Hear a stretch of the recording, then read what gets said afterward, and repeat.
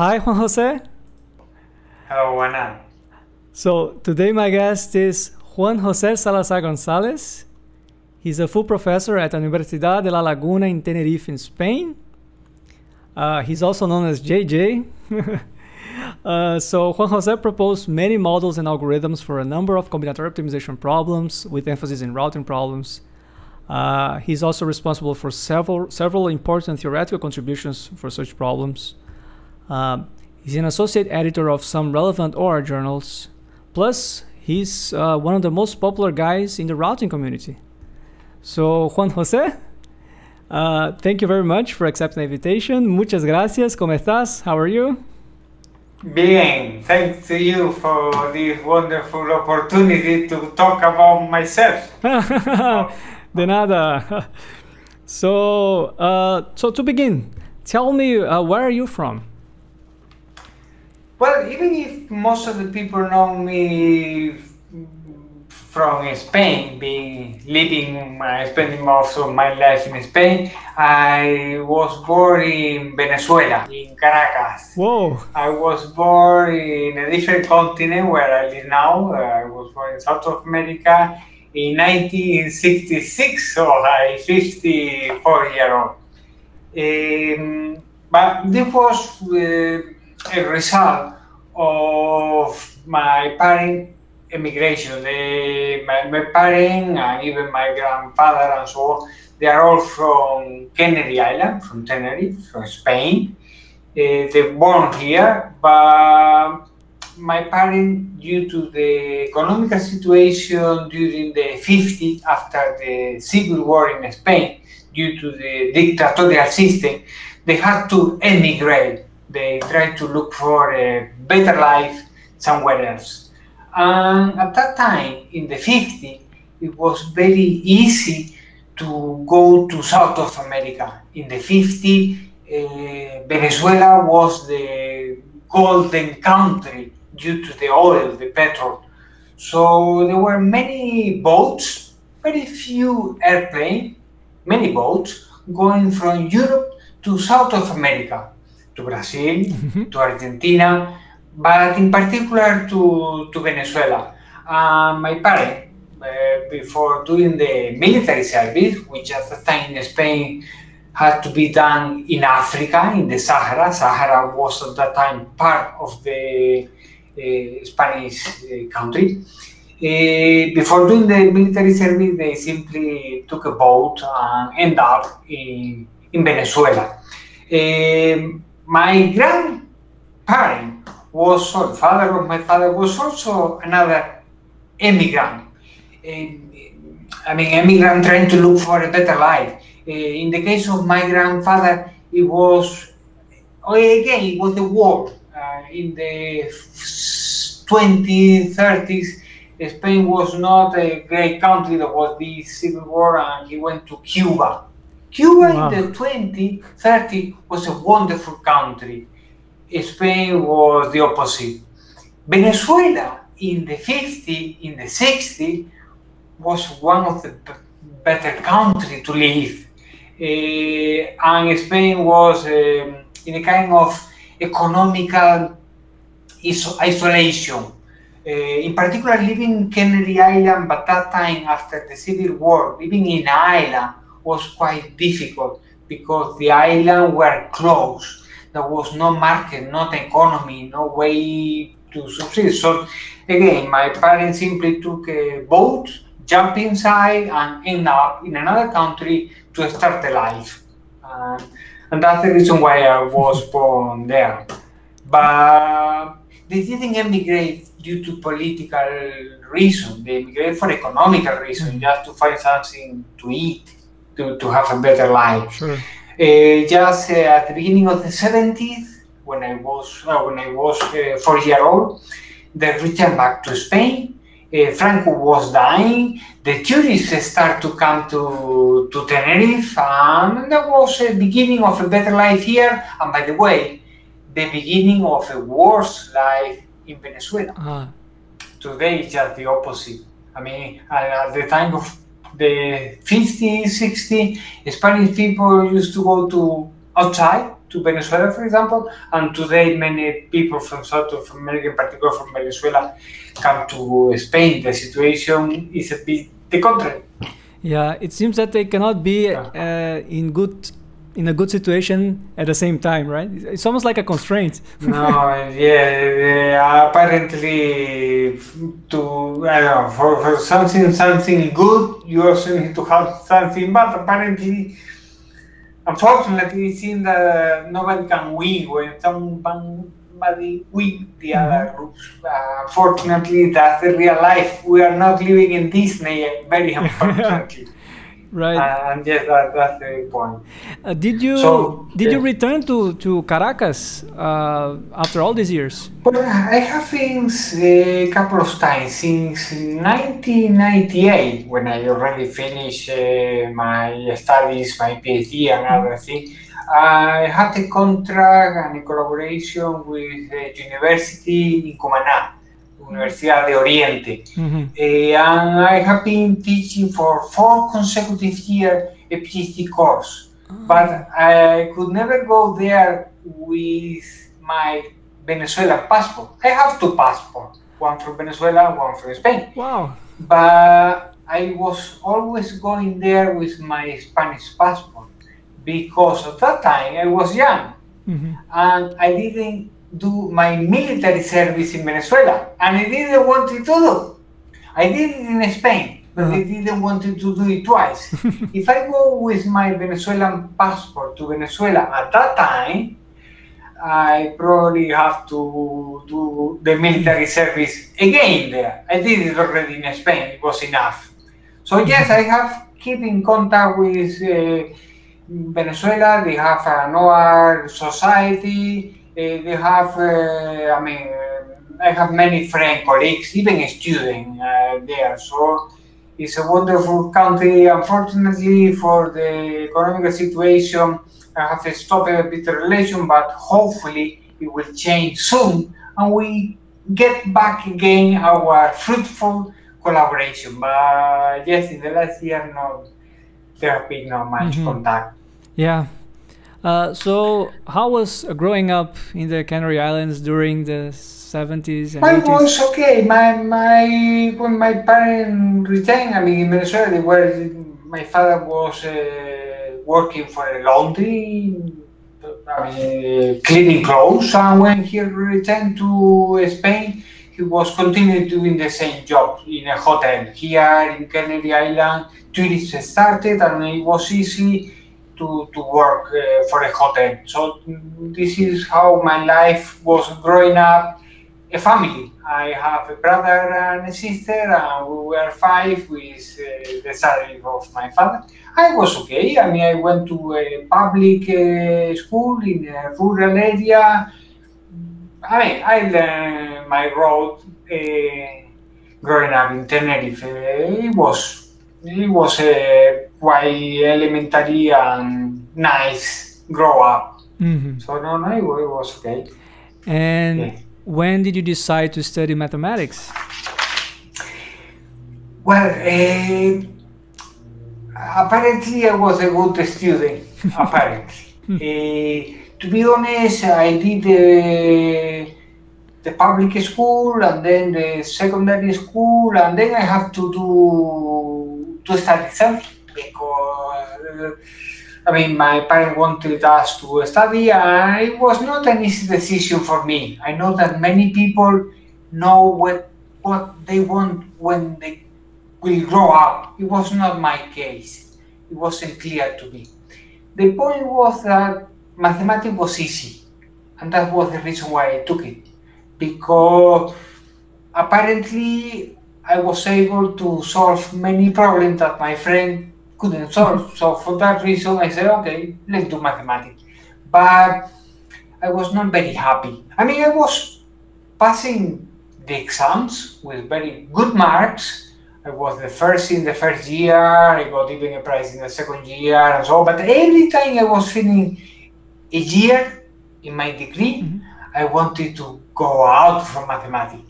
Because in summertime, I used to meet with friends from the secondary school. And some of my friends have done medicine, for example. And when a person see, oh, what are you studying? And I say, mathematics. Oh, wow. And what are you studying? To another friend? Medicine. Oh, brilliant, you will help people. Mathematics seems to be apparently strange, weird. If you study mathematics, you are weird. If you study medicine, you will be useful. So I have several crises. Basically, every summer I have a new crisis. Fortunately for me, I have good professors that keep me insisting to keep going on in doing mathematics because of I was doing good exam. I found operational research. Because operational research was a kind of applied mathematics for me. I bought a computer at that time, today is nothing, but at that time I bought an abstract, a little toy. I started learning by myself BASIC and Fortran, and I found by myself what was called later for me. I knew that, I mean, today I know that it was existing in other countries, but I put one foot in computing. So I started mixing mathematics and computing, and then I wanted to finish mathematics doing operation research. So that's why I conclude. Otherwise, if I wouldn't find applied mathematics, probably I would have skipped and go to medicine. I wanted to be useful. For me, it was important to be useful. It was nice to solve one problem after the other and do a number and formulas and theorems. But when I was walking along the road, I also wanted, I don't know, to feel useful. With operational research, modestly, I'm quite happy. Yes. Today. That's great. But your first contact with OR was during a course, or you discovered by yourself?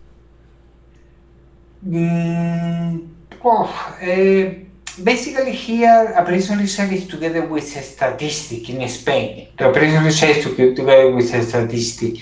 And there was a professor doing a kind of combined, Miguel Sanchez, a kind of combination between statistics and operation research.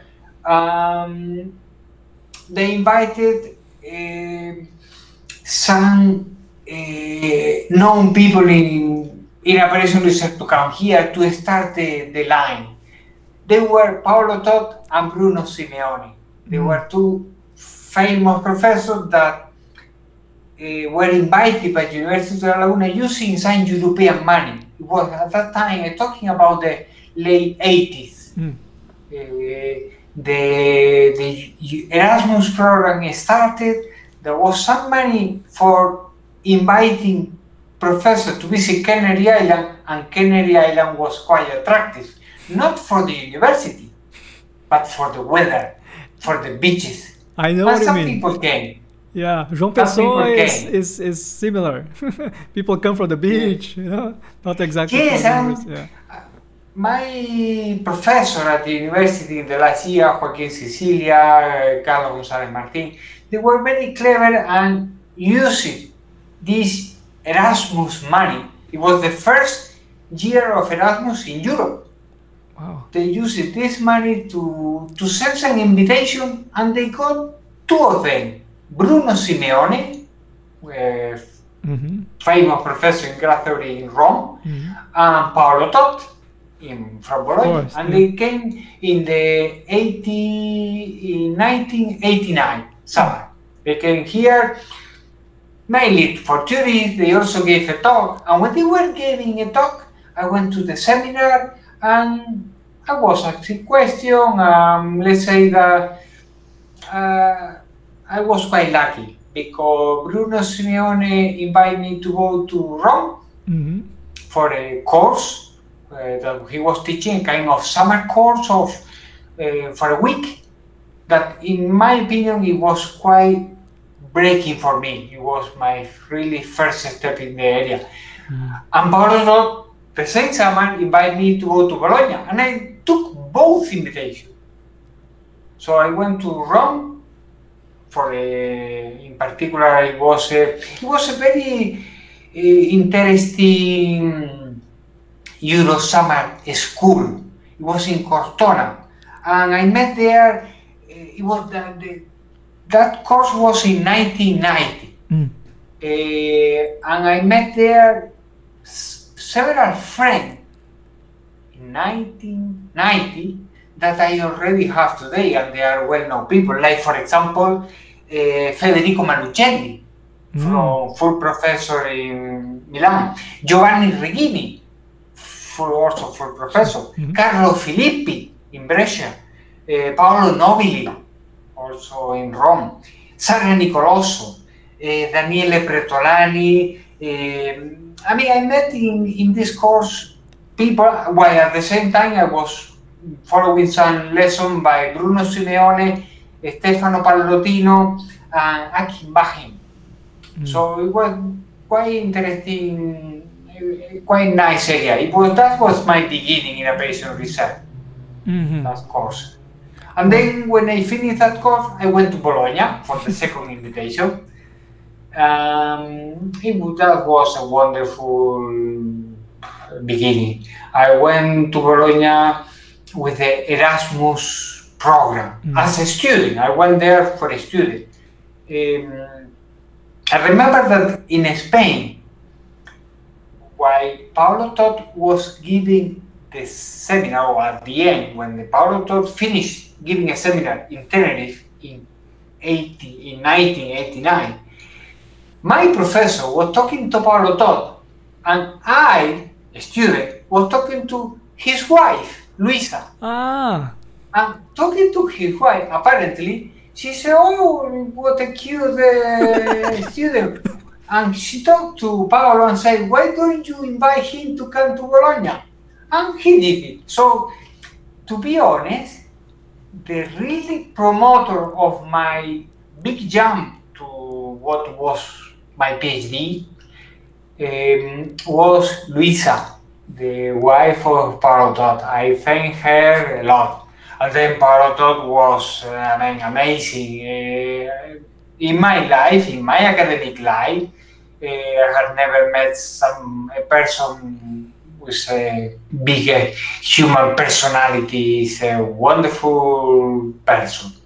Yes. So he made everything easy for me. I went to Bologna with no language, with no house, with basically nothing.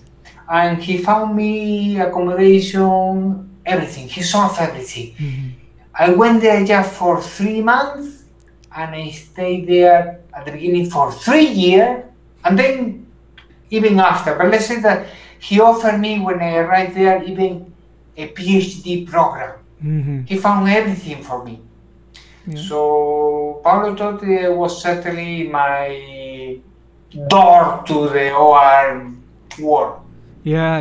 That was in the He's a great guy. 1990. It is.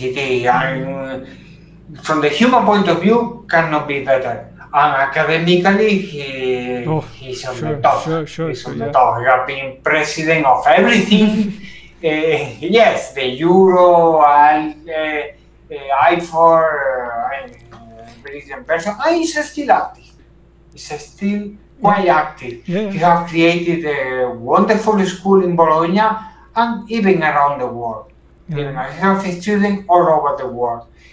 If not a first generation, a second generation. I think you are the second generation. Somehow, maybe. You are part of the second generation. But I'm sure a lot of people agree with what you're saying about him. He's a legend, of course. He helped me, for example, when I arrived in Bologna for the accommodation. In Bologna there is a kind of resident, but it's much more than a resident.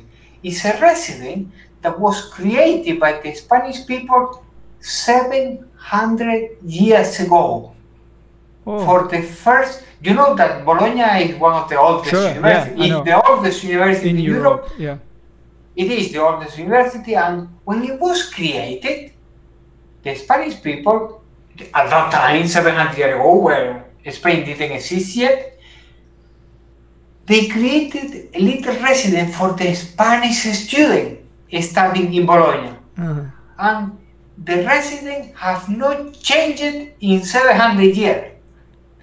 It has been every year about 8, 10, 12 students go there, mainly only students dealing with law, a few of them medicine, law and medicine, because this was the typical study in Bologna 700 years ago.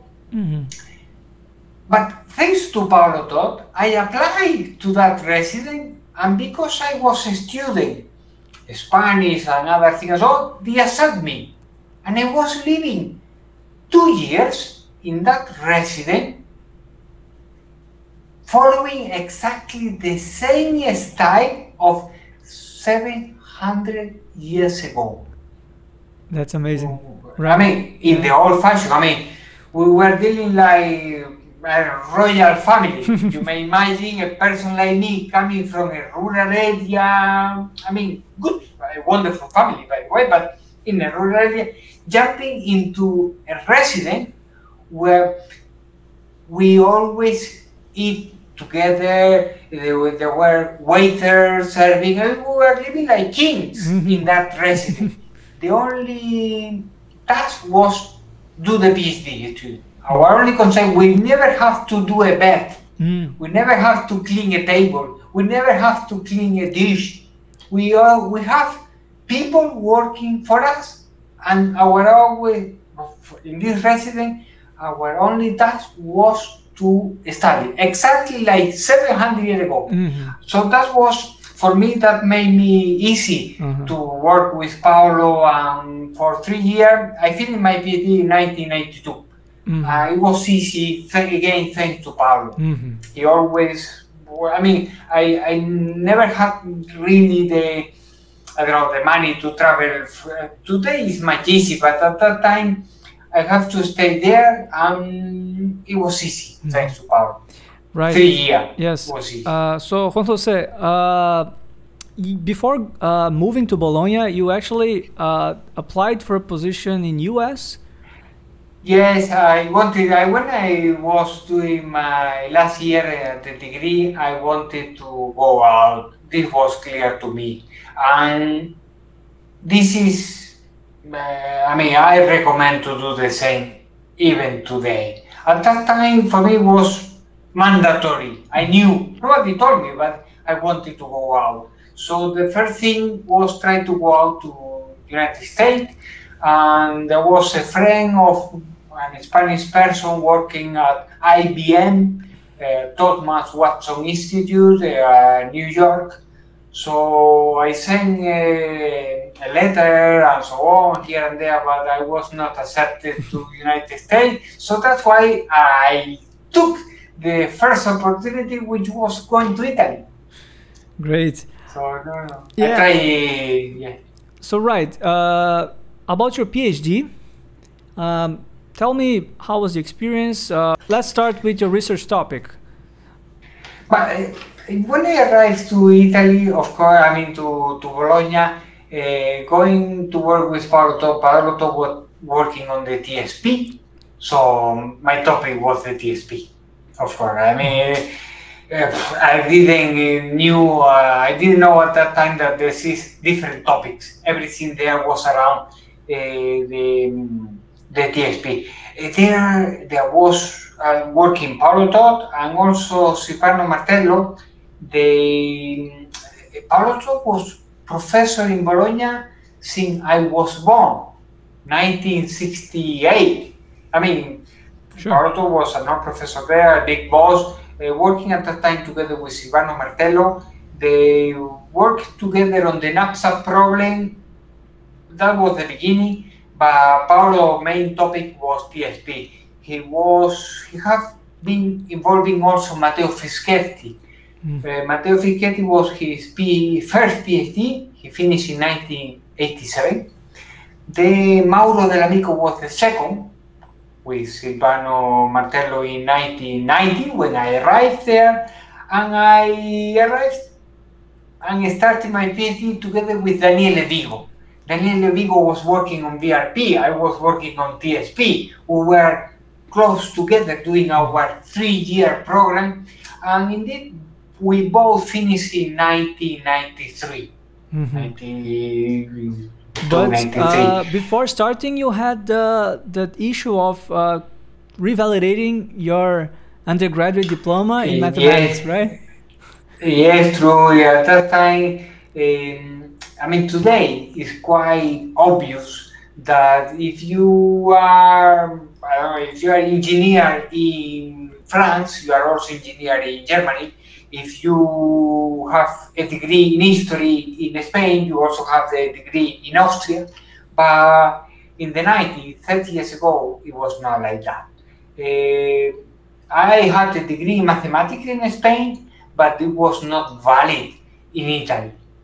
So I couldn't start really a PhD program with Paolo taught in engineering, even in mathematics. The first thing that I have to do is to get a PhD degree, in Italy, and I took the easy way of getting a degree in mathematics. Easy because I knew algebra, geometry, everything. So for me, it was fast to get a degree in Italy because I already have a degree in mathematics in Spain. With the degree, which I took it in the first year, then I jumped into the PhD program, but not before. So I have to get a degree in mathematics in Italy. Once again, Paolo was the key to do that. He knew colleagues in mathematics. Ilio Garigani in particular was my advisor in mathematics for the degree, and I got the mathematics degree, so then I could follow the PhD with Paolo and Matteo Fischetti. Matteo was my co-supervisor. Matteo, by the way, was also very, very useful, helpful. Together, Paolo and Matteo were were the driver. I was simply the machine programming, implementing, learning. I have learned everything from Matteo Fischetti and from Paolo Todd. Great. Absolutely. I start branch and cut, polyhedral combinatorics, facet defining. Perhaps they also found my math background. They were working in computer science, engineering, electronical engineering faculty. Perhaps they saw me as a kind of right student for studying polyhedral combinatorics, and that was the reason why I jumped into the polyhedral combinatory of some TSP variant, the generalized TSP, orienteering, vehicle routing. I mean, I started doing polyhedral combinatory together with Matteo Fischetti in the 90s. Yeah, so that was my beginning. It's not easy at all. And at that time, internet was not available to the general public as today, and you had to find your way and get the papers and also the entire process of submitting papers, reviewing papers, and so on. Can you tell me how was the experience? Mami, it's true that it's always hard life for young people. That's always the case. Not only at that time for me, I was young at that time, but even today it's hard time for people. That's true. But they are a little different. I'm not saying that it was worse. It was just different. It's true. There was no email. Everything, referee report, or when you submit the paper, you put it in an envelope, put the stamp and send. And everything go and return through boxes, through postal email. I mean, the person that come to you. Even the computers were, of course, quite different. I mean, there was no personal computer. There were the workstation, the big workstation closed in a room. In Bologna, for example, there was a room for Silvano, there was a room for Paolo, there was a room for a big computer, and the students who were in the corridors. Only, let's say that when you finish your PhD, like Mateo got a room inside a room, a table in a room. But the students were in the corridor, the big computer, quite slow compared with the computer we have today, but I mean, they have their own room with air conditioner and everything.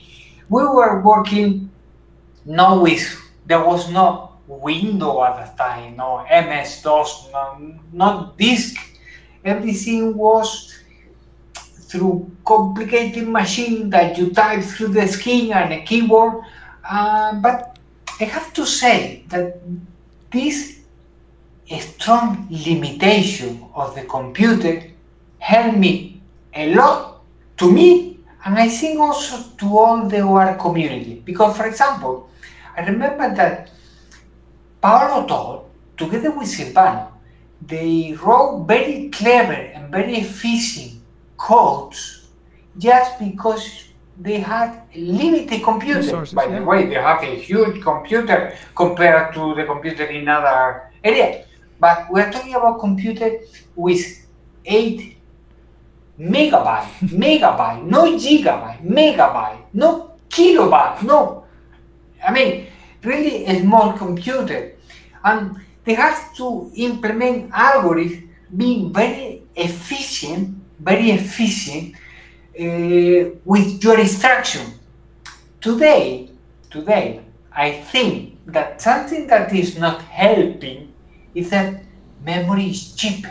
So, for example, when I do something today with some of my students, they do not really understand why I try to save memory. Saving memory implies saving time. Because if you use little memory, you will be efficient. If you fill thousands of gigabytes, just writing and reading is a waste of time. At that time, 30 years ago, limited memory, very slow computer, forced me to implement good codes. And it was a very good motivation. Today, when you have thousands of megabytes in your computer or even in the clouds, it's not so easy to say, oh, you need to save memory. Why? It's cheap. At that time, it was not a question of money. There was no memory enough. Either you are clever or your code will not run. Yeah. So at that time, that was the beginning also of, for example, Simplex. Simplex, there was version 1 that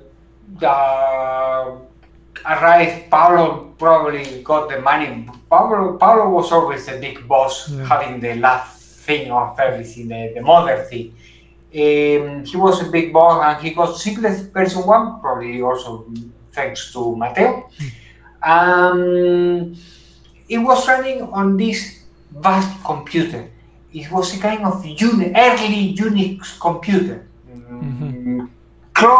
little close to what was the first version of Microsoft, MS-DOS, no window, everything typed on a command line, kind of early Linux, That was the computer. Simplex 1, for example, at the time was only a primal simplex algorithm for solving linear programming. So, for example, I was implemented at that time a Brach and Cat. Brach and Cat was the pioneer of Brach and Cat was Padberg and Rinaldi. That was the time of Padberg and Rinaldi. But we were a little later implementing similar thing for other problems using the primal simplex algorithm in Simplex 1.0. And when I came, for example, to Tenerife, at that time I was also teaching just for getting some money in some courses here, I also found another computer in Tenerife again, another Unix computer, and I succeed in getting a copy of Simplex 1, working in that Unix in Bologna, and having a copy running in Tenerife for my codes.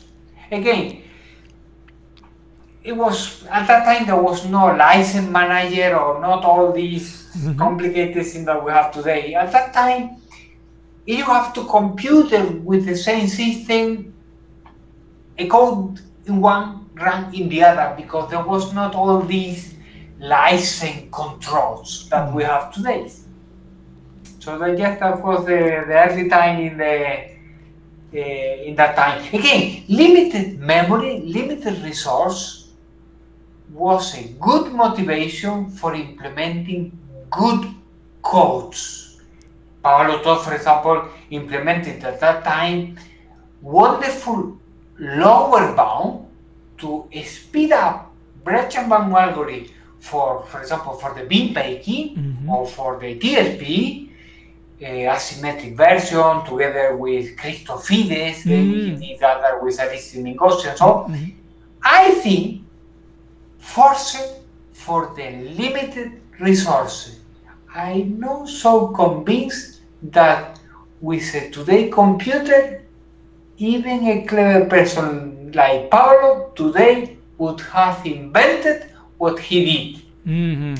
Limited resources at that time was quite stimulating. I understand. So you're kind of constrained and you were forced to push the efficiency of the algorithms to a very high level so it could actually really work in practice, right? Yeah. Yes. So yes, at that time also it was the beginning for me. I was introducing the C language. Paolo came from Fortran, Matteo came from Fortran. I put there the C. C was at least in Bologna was at the beginning, and the debugger and all these things were helping to make the best from these limited resources. Yeah. Yes. So Juan Jose, tell me about the results from your PhD. Also, the first time you presented some work in a conference. Tell me about all the experience.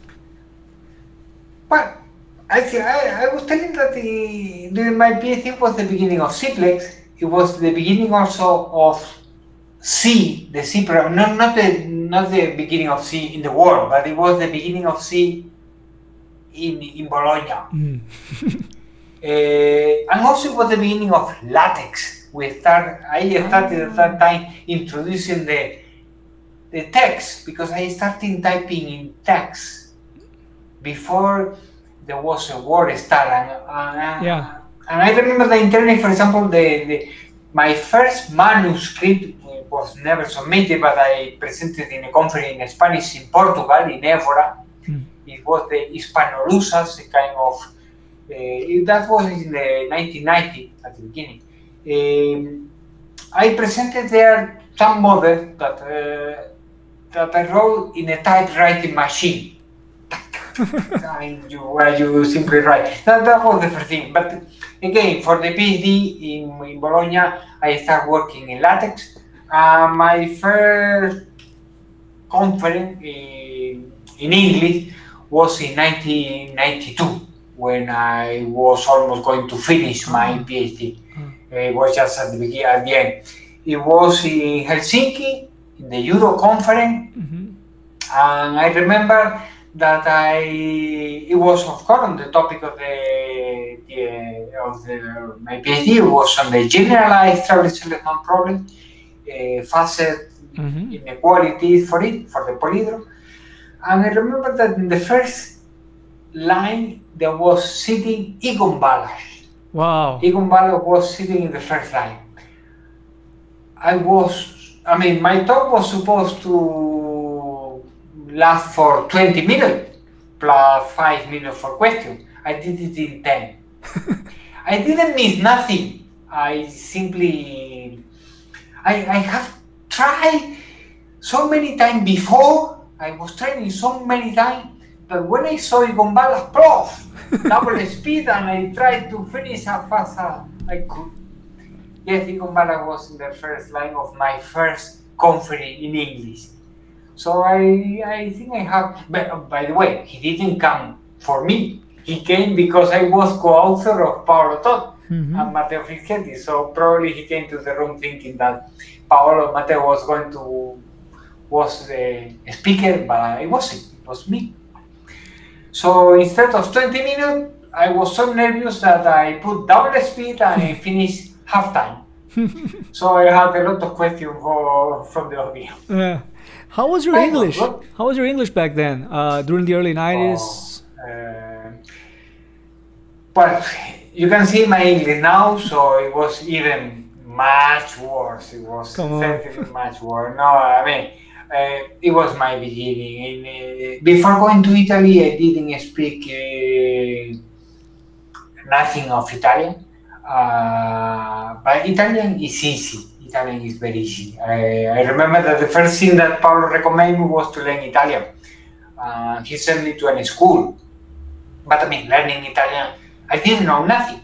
But when I was together with people from Germany or people from Japan, I remember that the first day the school make us an exam just to put in the right level. I knew that I didn't know nothing, but they insist to making me an exam. I remember that for the exam they gave us a piece of newspaper with news and a set of questions.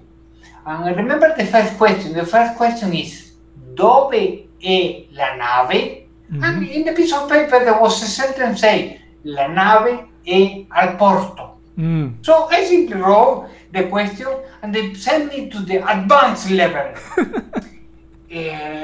On Tuesday, I mean, I was there, but immediately after 10 minutes, the teacher came to me and said, "Sorry, you cannot be in this room because you don't know the future and you need to learn."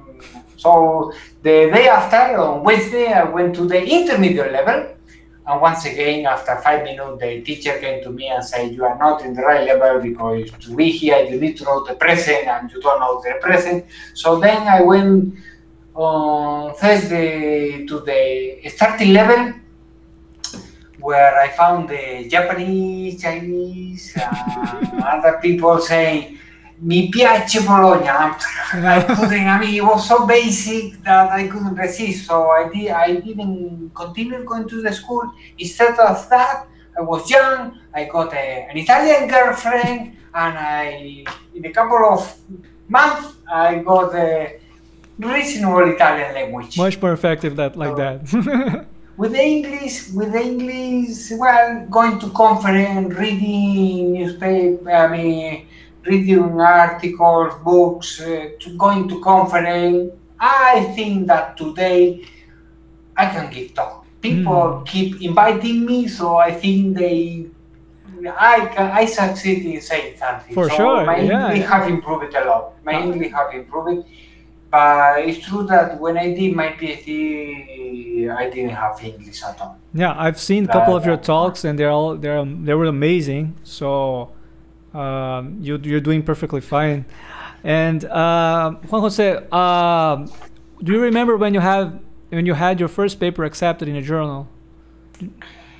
Yes, I mean, my first paper was in Network in 95. 95, again on the same topic where I gave my first conference.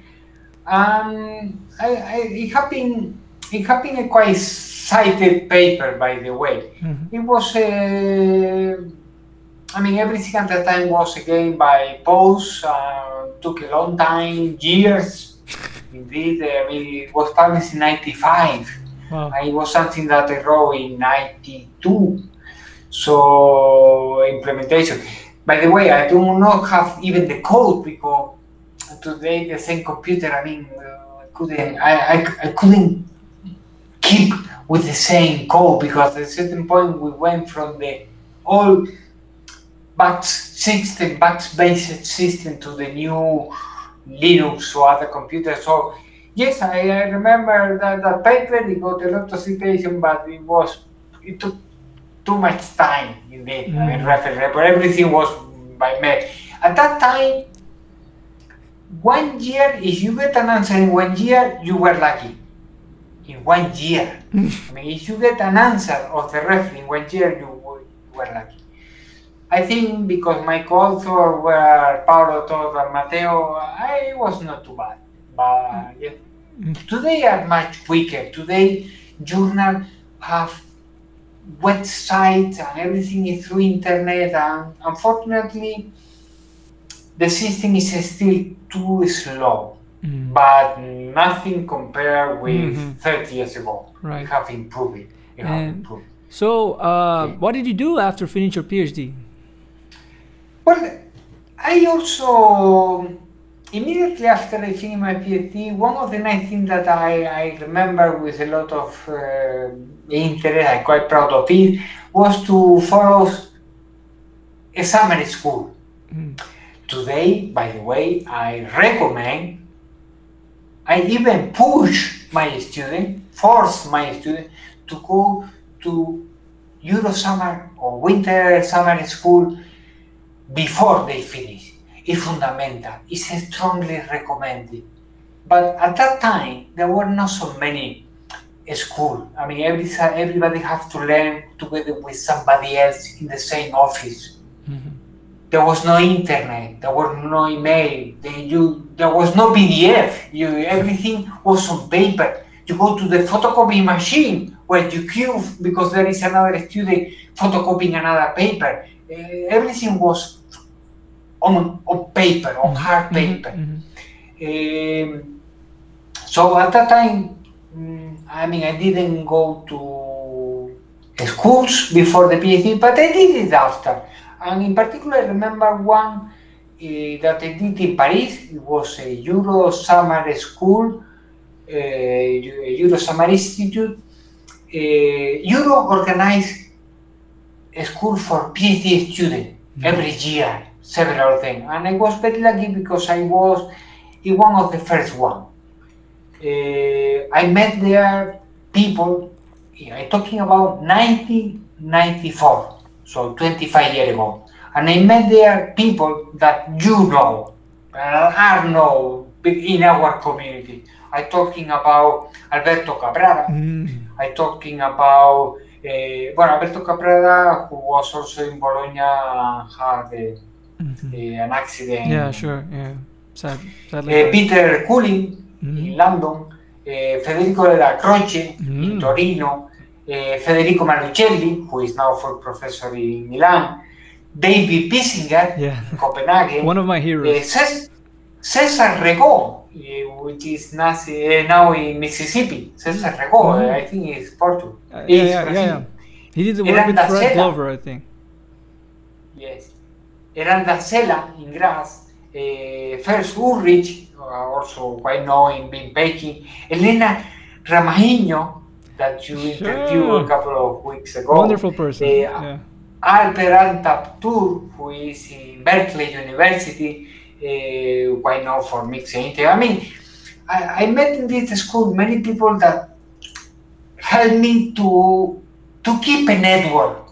Because again, I have visited David Pissinger, and he has sent me a student, and I have we have joined paper together.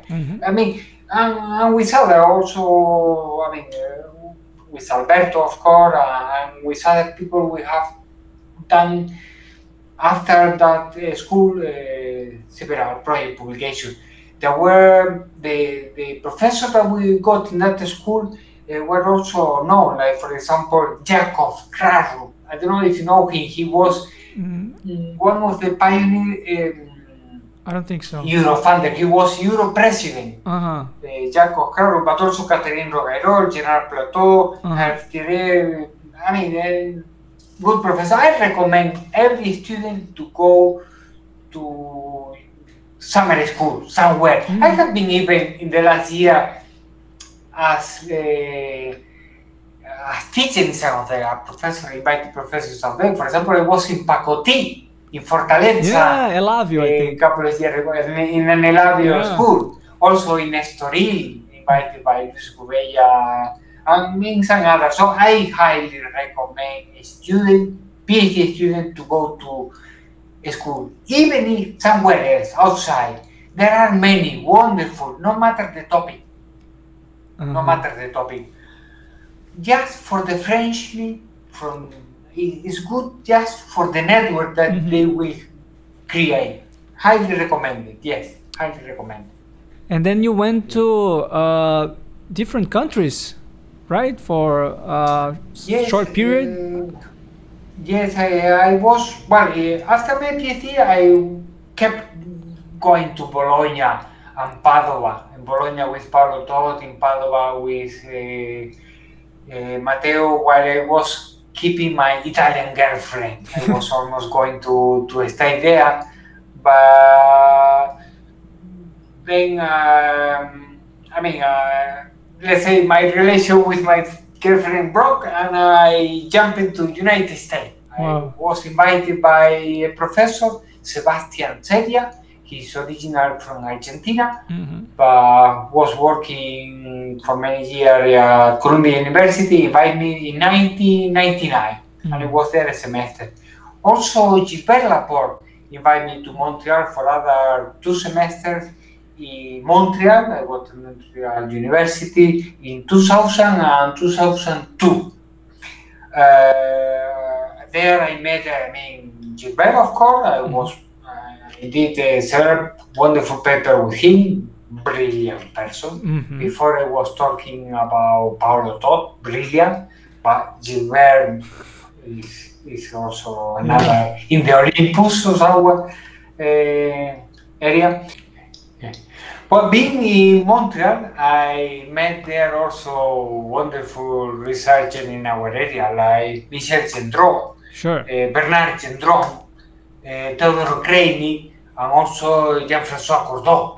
Jean-François Cordeau was finishing the PhD by that time. He finished in 1999, and I arrived in Montreal in 2000, so he was starting, his brilliant career. And after that, I also went in 2006 to Brussels, invited by Martin Labbé. And again, also in Brussels, I met, for example, Bernard Ford. Bernard Ford is also today a well-known person in the telecommunication area. He finished his PhD also in the same time of Jean-François Cordeau, 1998. 2007, I went to Milano, invited by Federico Manicelli, one of the friends that I did in Paris. In Milano, I met Francesco Maffioli. Francesco Maffioli was an old boss, colleague of Nelson Magulan. Francesco Maffioli and Nelson Magulan were pioneers of the matroid theory, a wonderful material that they give to all the community. Many of us have learned. I think Nelson, together with Francesco and probably Edmond and other people, they created this wonderful theory.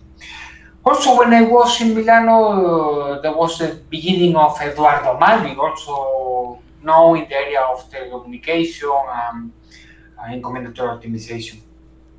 And in some way, I have been traveling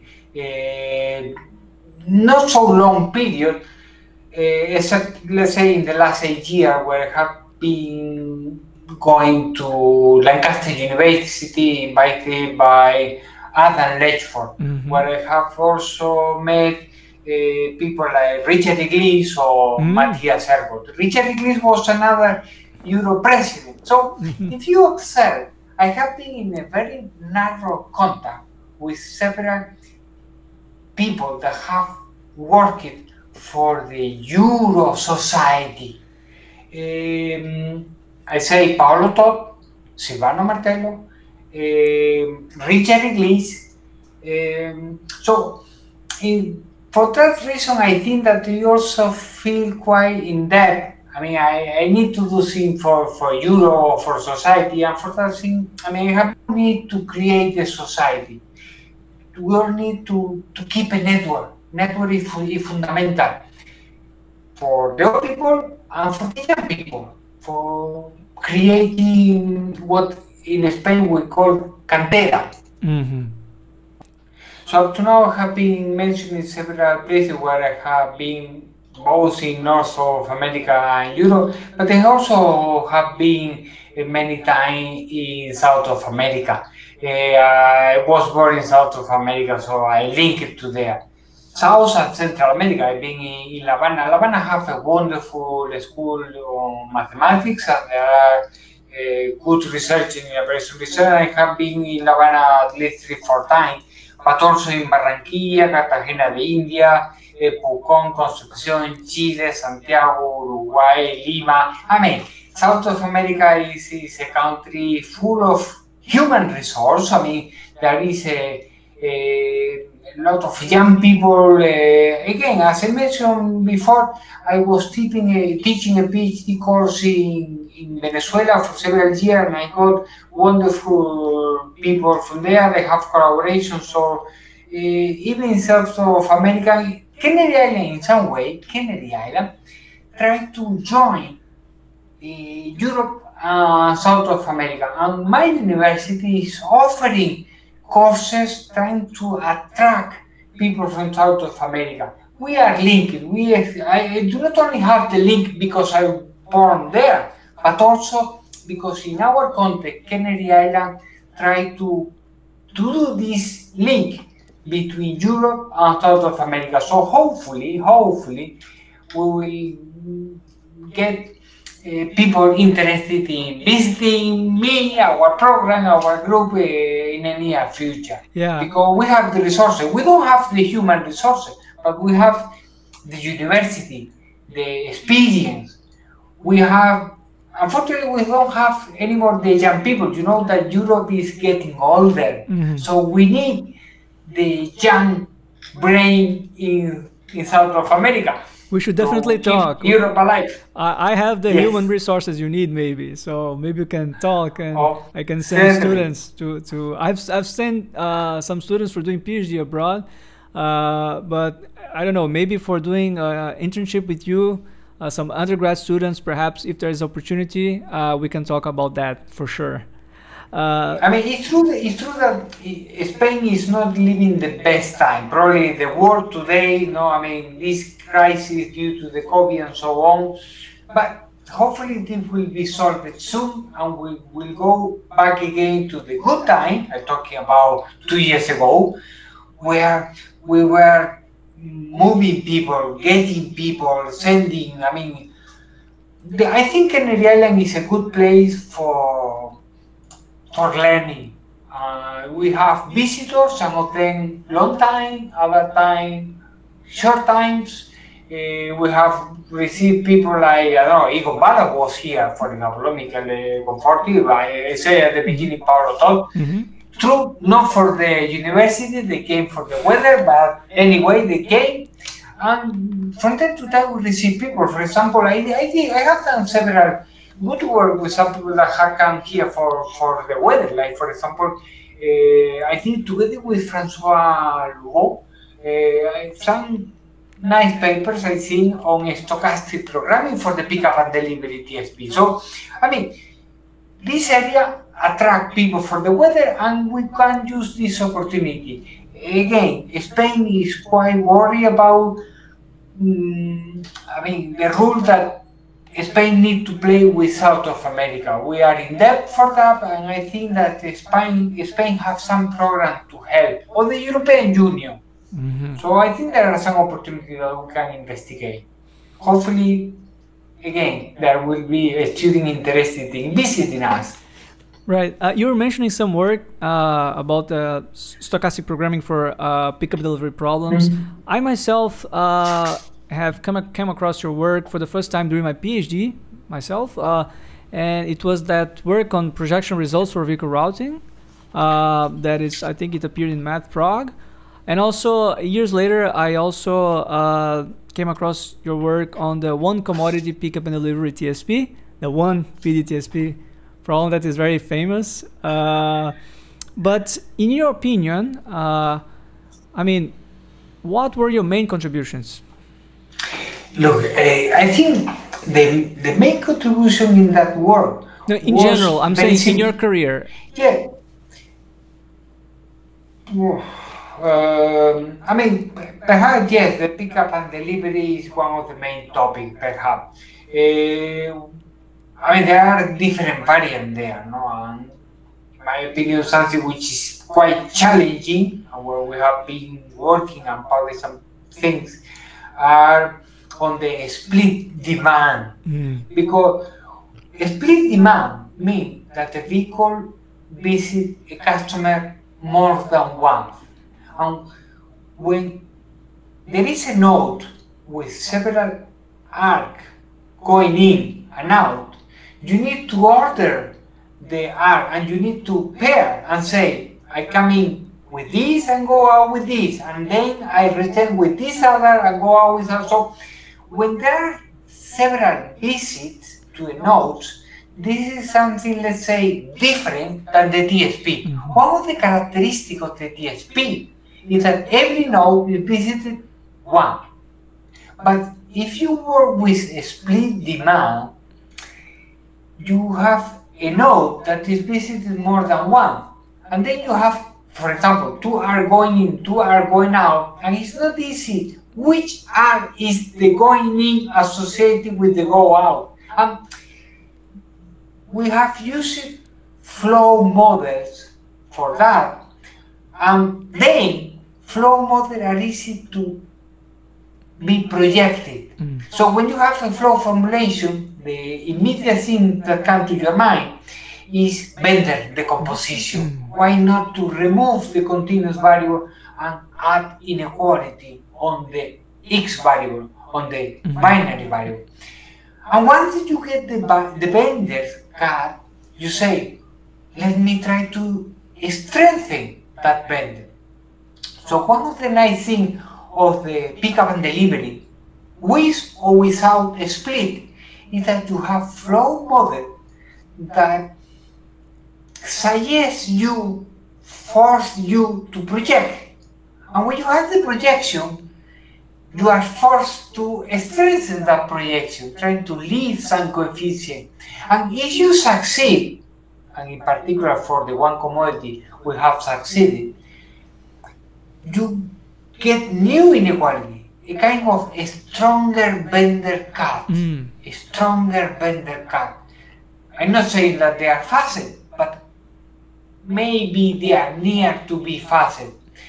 This is a rich area where we, I mean, together with Hipólito, is one of my colleagues, but also Immaculada and Jorge Herrera, we have a little team where we have been working in the last year in trying to apply Bender decomposition projection method to get new inequality that later on we try to improve, lift coefficient, try to make it stronger. So to embed in a Brecht and cut, and by the way, why not in a Brecht and cut at Brecht? Sure. So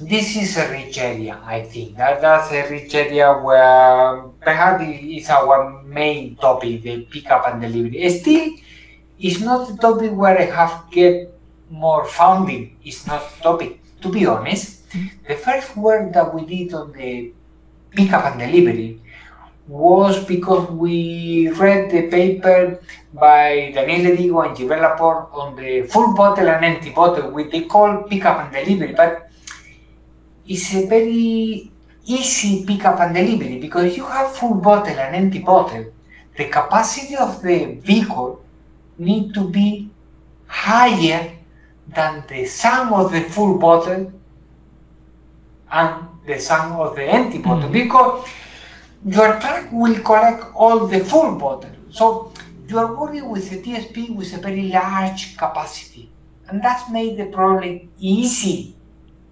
In the pickup and delivery, one commodity, we don't have full and empty. We just have bikes, for example, bicycle. Yeah. And we only need to, and we need to be more clever, because perhaps the capacity of the truck is not the sum of all the negative extension where you have to deliver, or the positive station where you need to pick up. No, perhaps it's even smaller and you need to switch from one to the other, which made the problem stronger.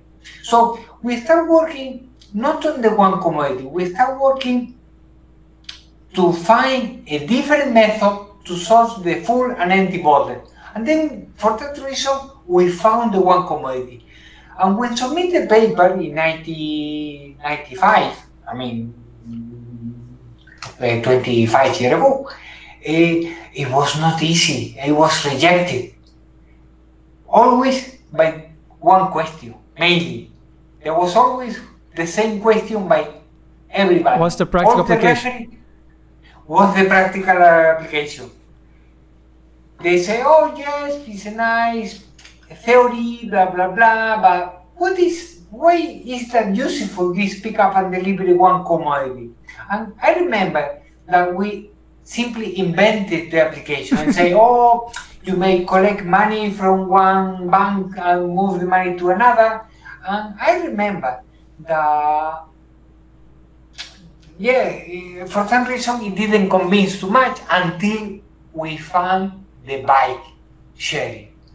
That was the door for that problem.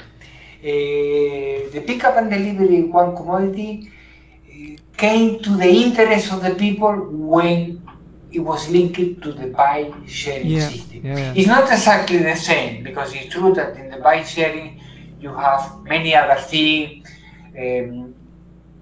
Everything is not on a static demand, but you have also a stochastic. The driver that is collecting or rebalancing the system is working at the same time like the customer. You have different vehicles, you have, I mean, it's true, the bike sharing is more complicated, it's more realistic, while the one commodity, pickup and delivery, is academic. I mean, but I think even if it was an academic problem, it deserved a study. And indeed, as they say, I think we found interesting, stronger vendor cut studying the academic problem, even if we didn't succeed at the beginning in finding the practical application. The practical application came later. You worked on the practical application. Yeah, quite a bit. Yeah, there's the split demand. Yeah, with Manuel, yeah, also. With split demand, there's a strong relationship with bike sharing. And there are some problems are really similar. I think it deserves a sort of a convergence between the notation and terminology of both classes of problems, perhaps.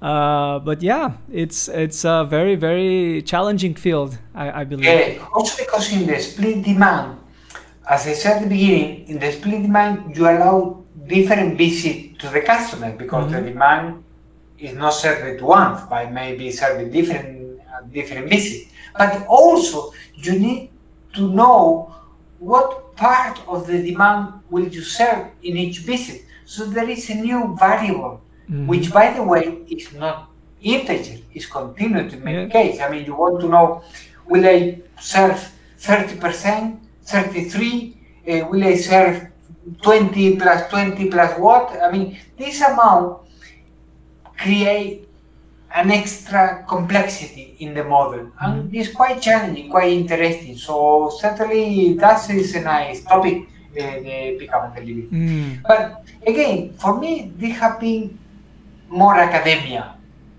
From the practical point of view, my main topic was not the pickup and delivery. My main topic was in Statistical Disclosure Control, protecting sensitive information for statistical agencies. Really? This was a research area that, gave me money, because we work for Eurostat. Eurostat create different European projects. We got funds for doing software that today are being used in many statistical agencies in Europe and also in all over the world. We use it, for example, I was in New Zealand, for example, installing and giving some seminar on a statistical disclosure control, is protecting sensitive information. People are worried about confidentiality, and we produce a software for that, for the statistical agency. This was a topic that I started in the 1898.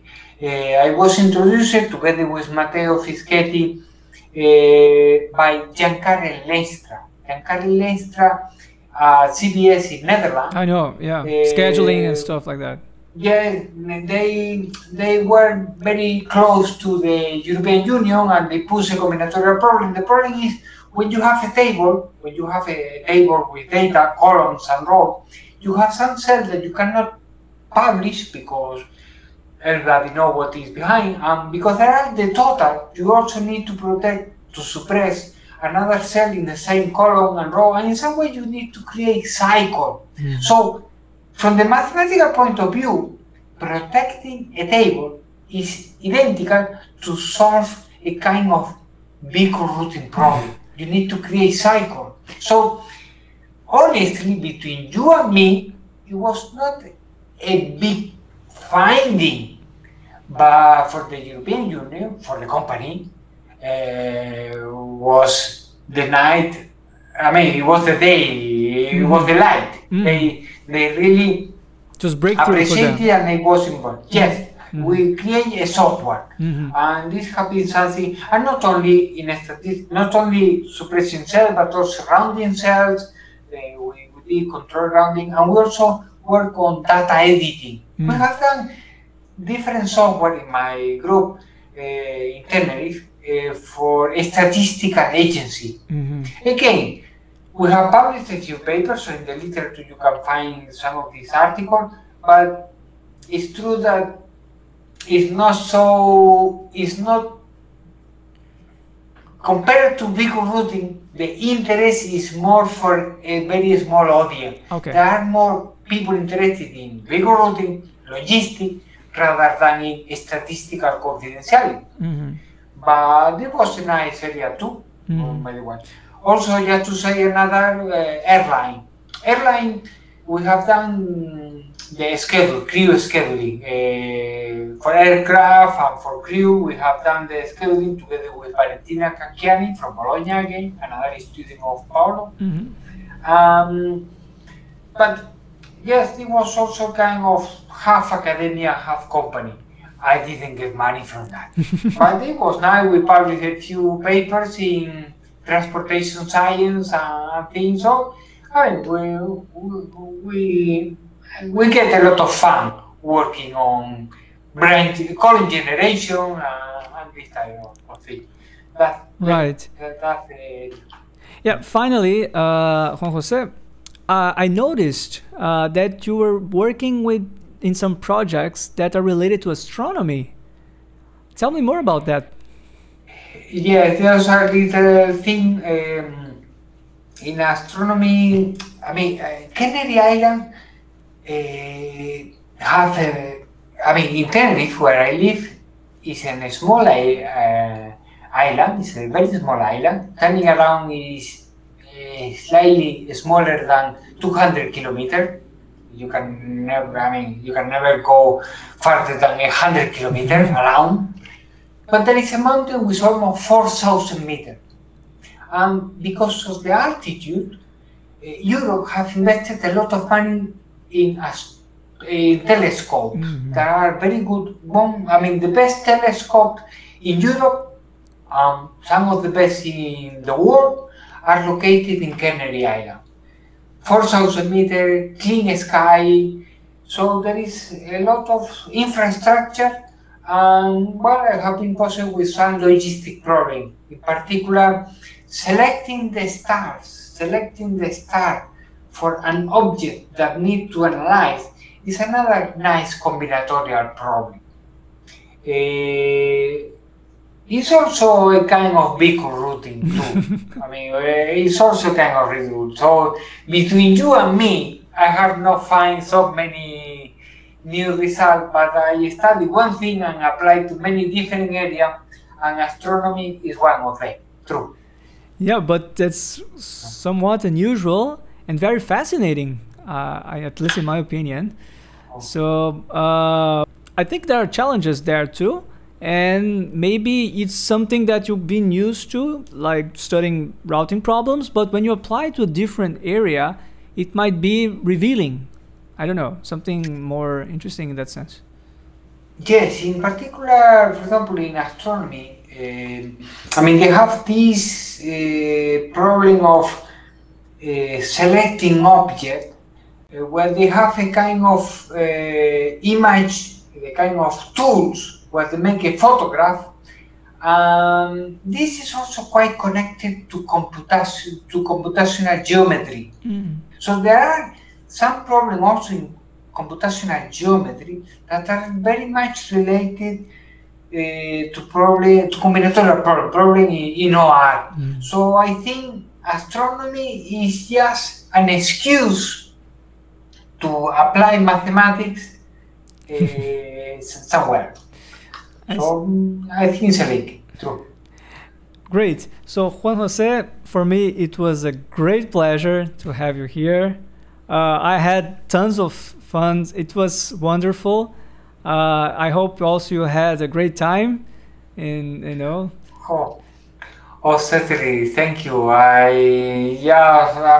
Want to thank you, and I hope that the people listening will find something interesting.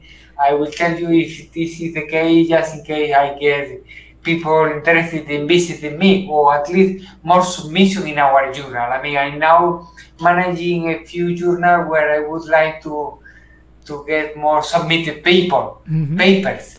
No, I mean, I associate, for example, of the Journal on Computational Optimization, that we need papers. Also in top, the Spanish Journal, which is a journal, is an international journal. It's true that the owner is the Spanish Society, but it's a journal managed by Springer, and we need paper. So hopefully people will be interested in what I do, and will submit more papers to top and to Journal on Computational Optimization, also Omega, Computational Biology Research, etc. So hopefully we will get interested people in doing what we do. Thanks to you. No, come on, absolutely. Thanks to your work and to all your enthusiasm. So you owe me a visit, Juan-José. You told you like South America. You've been to all over the place. Maybe you can visit us when all this crisis, it's over. And we're looking forward to have you here. And also maybe we can send students to collaborate with you. And anyway, I wish you all the best. Es una persona muy amable. Muchas gracias. And hasta luego. Bye. Oye, muchas gracias. Hasta luego a ti. Un saludo. Chao. Gracias. Chao. Chao. Bye, everybody.